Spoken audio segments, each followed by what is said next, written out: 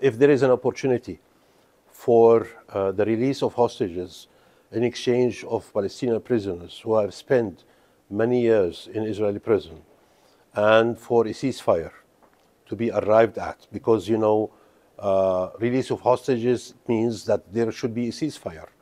And if there is a ceasefire, it means that, you know, the entry of humanitarian aid will be possible, not only to the south, but also to the north. So we are keen to see that happening.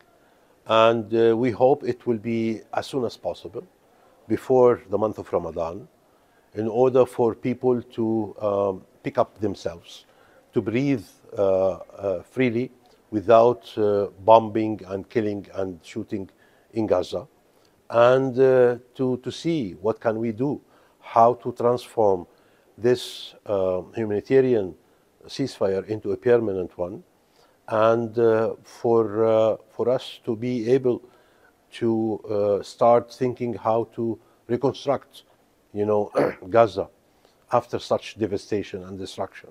If Israel does not, you know, respect such provisional measures, it's Israel who will pay the price for that, because, you know, it is binding to everyone.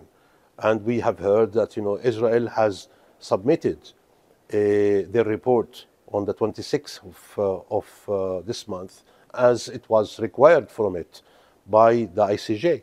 Maybe the report itself is very false, where Israel will say that they are abiding by the provisional measures, but in reality they are not.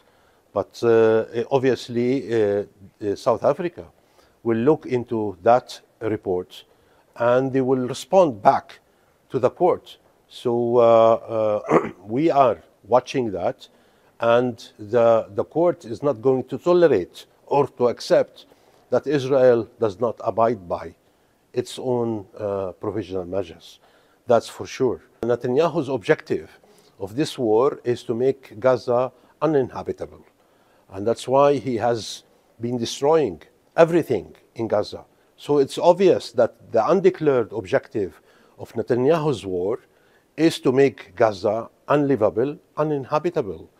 And, you know, in order to do that, he started forcibly displacing Palestinians from the north into the center, and from the center into the south. And that's why today he's not allowing people to go back to the north. He cannot force people completely out of Gaza. Then at least he will prevent them from going back to the north, turning the north into a buffer zone for Israeli security.